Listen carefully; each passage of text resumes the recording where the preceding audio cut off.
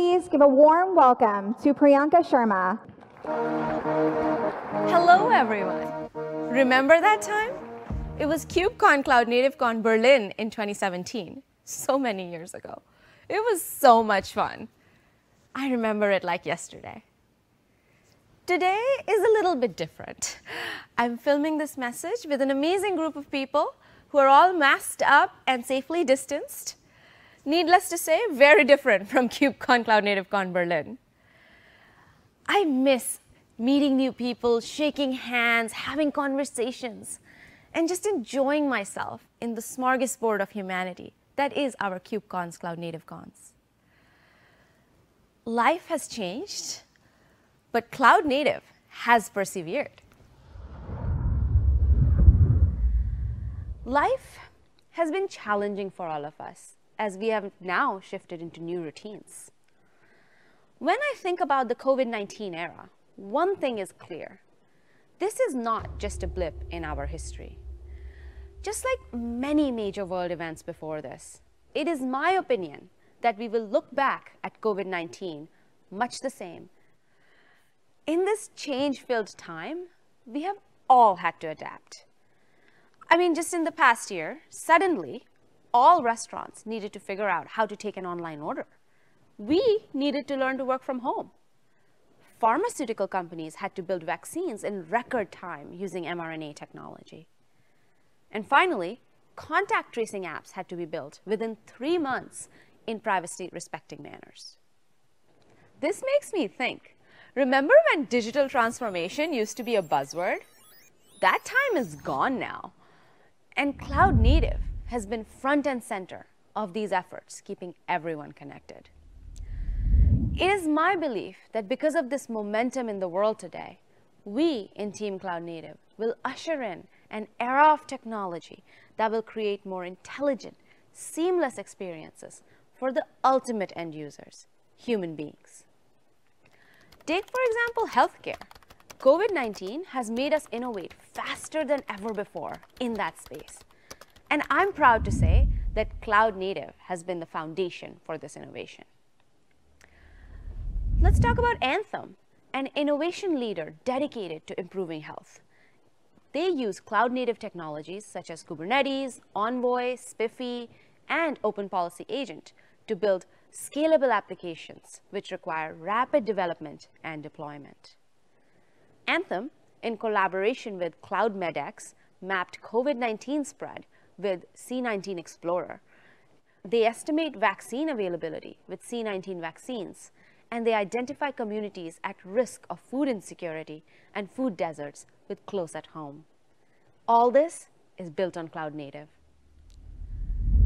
These are just a few examples of large-scale efforts to combat COVID-19 that directly impact human beings, and Cloud Native has been the backbone for them. In the future, we will have much more data available because of the upcoming 5G smart devices, and I believe we will want to correlate it to health. With Cloud Native's efficiency for machine learning workloads, unique applicability to telco and edge software development, and a privacy-first mindset, I see us enabling an experiential, intelligent era for human beings to benefit from technology rather than be beholden to it. Take, for example, the daily business of food and food delivery. Thank you. I was able to order on DoorDash to our shoot location because I knew I'd get hungry. I wasn't wrong. Food delivery companies have seen major spikes with orders increasing more than 100% during the pandemic. I might be responsible for half of them.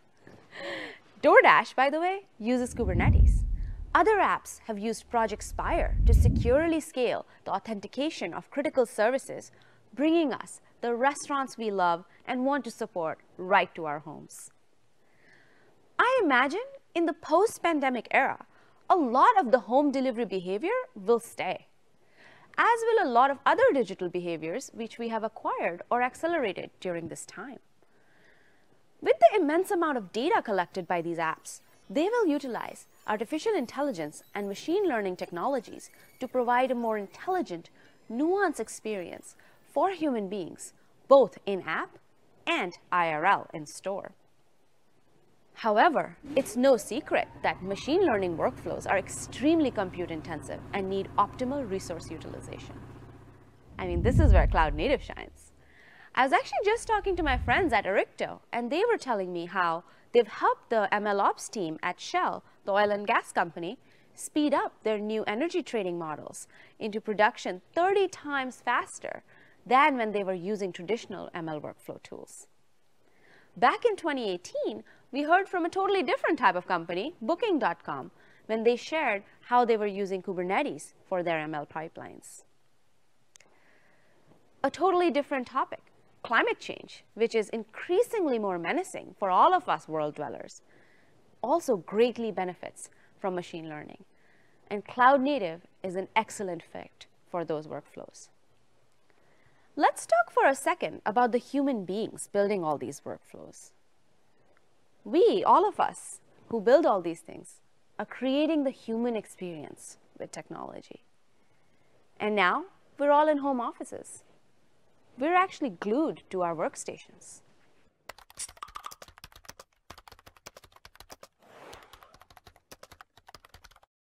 Now that we've worked from home, it's unlikely people will want the restrictions of a 9-to-5 job in the office again. Flexibility will be the key to the work in the future. I imagine a new human experience where our devices will help us seamlessly transition from in-office to at home, or anywhere in the world really, like this studio for instance. While seamlessly synced devices are cool, being stuck to the desk is not fun for most of us. Not the best human experience. But here too, Team Cloud Native never ceases to amaze. Just the other day, Chris from HP shared how they were so tired of the usual Zoom calls and this and that they used QuakeCube, which is a Kubernetes-ified version of Quake.js that runs a dedicated Quake 3 server in a Kubernetes deployment and then allows clients to connect via Quake.js in the browser. So the team ended up playing Quake 3 together remotely. They even used K3s and Raspberry Pis. Talk about edge computing taking off. Because of how critical we are to the world right now, cloud native has grown to new heights in the pandemic. The number of people passionate about cloud native is growing.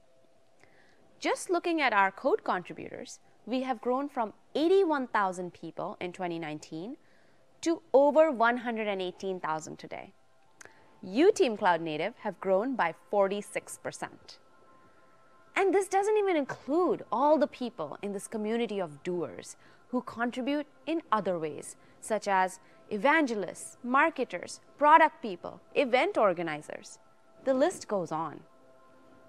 It was during the pandemic that we introduced the sandbox process for our projects. Today, the number of projects in CNCF has grown by more than 95% to 91 projects in total. Every day, I hear stories of all of our projects being used in new and innovative ways, and that includes the sandbox. For example, I just heard lately that Project Captain is used in mission-critical clinical trial software teams who are helping test COVID-related remedies. Inspired by all this momentum, we have had a 20% growth in the number of member companies in CNCF. Two amazing organizations that have joined us lately are AT&T and New Relic at the platinum level. Let's go chat with Zain from New Relic. Hi Zain, thank you so much for joining me here today for my keynote with Team Cloud Native. Hi Priyanka, thanks a lot for having me here. I'm super excited. Awesome. So I hear that you're the general manager of open source and Pixie at New Relic. And in addition to that, you're also an adjunct professor of computer science at Stanford. That's a lot of work. Yeah, it's totally a lot of work, but you know, I like staying busy. That's awesome. So what is Pixie? Yeah, so Pixie is a Kubernetes native in-cluster observability platform. And you know, our team really built Pixie with the vision that observability should be painless open, and a part of every developer's workflow. Yes, Yep. big believer. Yeah, absolutely. And New Relic acquired us at the end of last year to really help us realize this shared vision. Congratulations. Thank you. So, Zain, here what we've been talking about is how, because of the pandemic that we've all been going through, a lot of human experiences are moving online and companies are rushing to digitize. You have such a rich background. I mean, edge computing, machine learning, observability. There's nothing I can find that you haven't worked on.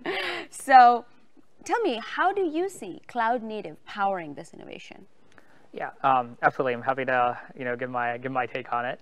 As we've seen in the last year, it's really no secret that our lives are basically being put online. But another change that's really been happening is that software is starting to get built more and more using data. Some people call this software 2.0.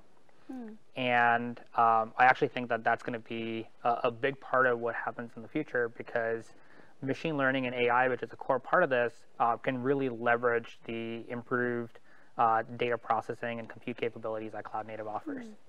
Can you describe a little bit further software 2.0 or building software with data? Yeah, absolutely. So, traditionally the way software has worked for decades is that, you write code, the code explains like what the program should be doing, and really you end up with this imperative program on like how do you actually, what the program should actually, what functions the program should actually be performing. With software 2.0, the idea is that the program is actually defined by data, right? So if you want to build something for a Photos app, which categorizes photos in a particular way, you would basically build your application by giving it samples of data and having some machine learning model really figure out how that works. And because our world's getting more and more data driven and we have photos everywhere, tons of data available, we'll be using this data to actually construct the programs that'll ultimately build some experience. And one of the things that happens over here is that you actually will need to even build observability for your data, which is something that hasn't really happened. And my actually some of the work I'm doing at Stanford is actually around building that for edge-based systems. Very cool, very cool. That kind of ties into probably why New Relic was also a sponsor of the Kubernetes on AI Day. Absolutely, and part of this is Pixie is itself also an edge-based machine learning platform, so we do that. Yeah. So all sorts of amazing things are happening now, Zain. I'm curious, how did New Relic decide to up their investment and commitment to CNCF and become a platinum member? Yeah, absolutely, Priyanka. Our increase in investment is primarily about making developers' lives easy, right? We really want to make sure that all these observability tools really connect together and developers don't have to deal with a bunch of different proprietary standards. As part of that, we're going all in on OpenTelemetry. Sweet. We are also donating Pixie, which is OpenTelemetry compliant, to CNCF. Woohoo! Right, and we're going to be using this and our investments in the community to really help make New Relic the default observability SaaS vendor. That is awesome. So Zain, you are a man of many talents, a lot of knowledge, and if the folks who've been listening here want to continue the conversation, where should they find you? Yeah, so this year we'll be at our virtual booth tomorrow, so please feel free to schedule some time, and I'll be happy to chat about it. Super excited to meet folks in the community and chat more. Awesome. So folks, go to the New Relic booth in the expo hall and set up time to meet with Zain. Now, that was fun. I really enjoyed my chat with Zain. All of this is because of you. Cloud Native has been the scaffolding of the COVID era. We, Team Cloud Native, we beautiful, diverse community of doers, are the reason this has happened. We have taken care of each other and helped the world. I have met many in the community who shrugged off hopelessness with the camaraderie in Cloud Native. I actually made a friend on Twitter, Mrityunjay, a student in India who defeated depression, nepotism, hopelessness about the future with internships with us through Google Summer of Code and LFX. Today, he's a committed member of the community, inspiring others and living our values. Let's go give him a call. Hi, Mrityunjay. Hi, Priyanka, and a warm welcome and thank you to all the community members of Cloud Native for having me here I'm so honored to be here. The honor is all ours. Thank you so much for staying up so late. No worries at all. No worries at all. So, Mrityunjay, any message for Team Cloud Native? Yeah, definitely. I have a great message to share, as well as a small little part of my journey as well. So before Please. beginning, I would like to pray and hope that whoever is watching our video today is doing well in this pandemic, is staying safe and taking good care of their health. If I have to tell you about my story, then I think it begins from my childhood when I faced tumor in leg at the age of 10. I think that spirit helped me face a lot of struggle that I had to in my college. In college, I was made to think that life is doomed here because I did not join a great university. And I think that affected my mind a lot in my first year. And I was told that I can't achieve my dreams ahead. I was bullied by few classmates for being short, and that shortness was actually because of my tumor in leg. However, somehow I started using LinkedIn, Twitter, and I started getting involved in open source communities and other communities. It was then when I started dreaming again. I started to dream again, and there was an enlightenment within me that how to achieve good things, even by being this in this college, by being outside the comfort zones. And so I got the opportunity to attend Open Source Summit in Europe 2019, and as a scholarship recipient, where I got the opportunity to meet you, Priyanka, to Erica Brescia, the COO of GitHub, or Linus Torvalds himself, the creator of Linux. So that was an amazing opportunity for me, where I got amazing friends as well as from international communities. That helped me achieve internships or programs like Google Summer of Code, where I contributed in open source projects like RTMS. And now, as an LFX mentee, I'm contributing to Kubernetes, which is a cloud native graduated project.